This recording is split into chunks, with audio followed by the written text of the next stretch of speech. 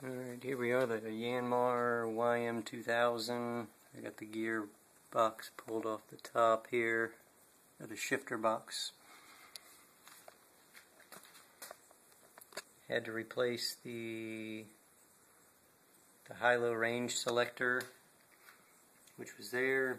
Ended up having to use a hacksaw and cut it off where the bolt went through, right here, to make it shorter so that it would drive out past this part here.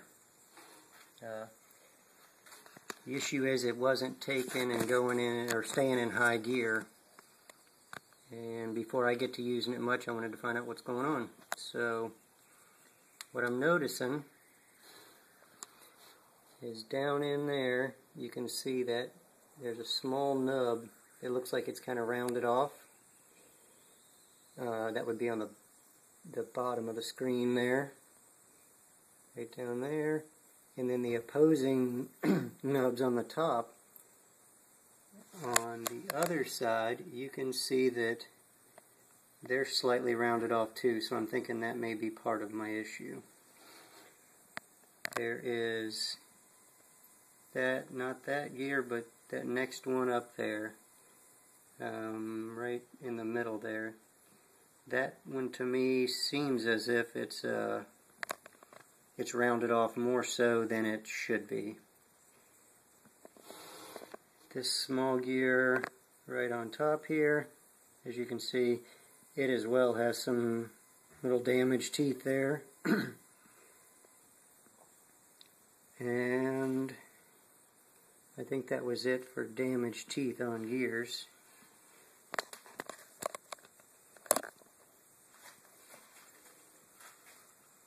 I'm going to spin the, I can get it to go and keep going. Kind of hard to do this, hold the flashlight, hold the camera, and spin the tires at the same time.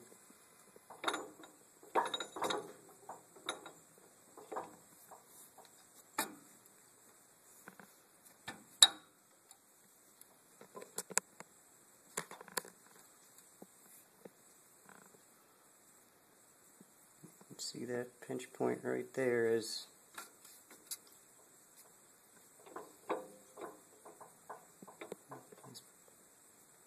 that's a good shot on that one there. You can kind of see in that little spot there where the two are just kind of bypassing each other.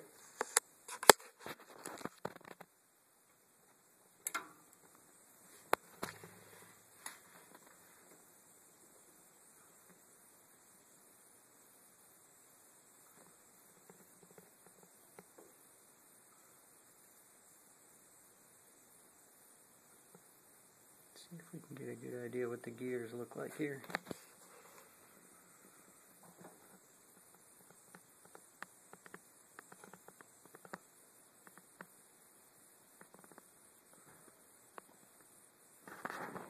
And this is with the shift fork shifted forward into low gear.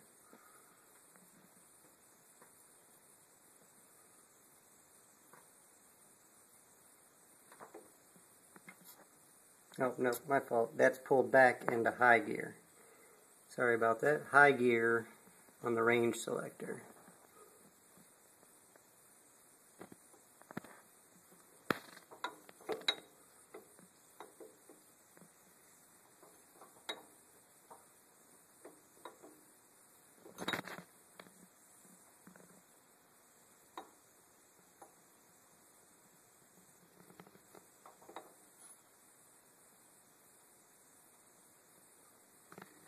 And this will slide and lock into there.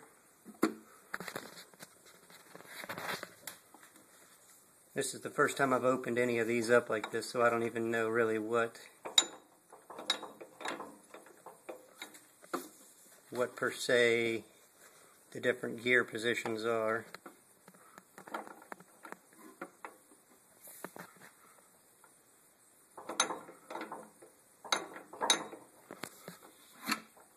The trick is finding it to where it'll move again. There we go.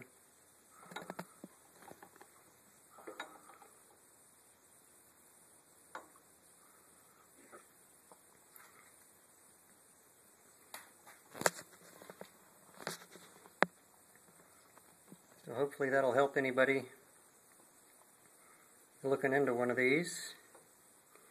Kind of give you an idea of what's inside. When you take them apart, make sure you take a picture of where all of these gears are in relationship to the shift forks here. And I shifted this into neutral and then pulled the top after I had drained all the fluid, of course. Alright, that'll do for now.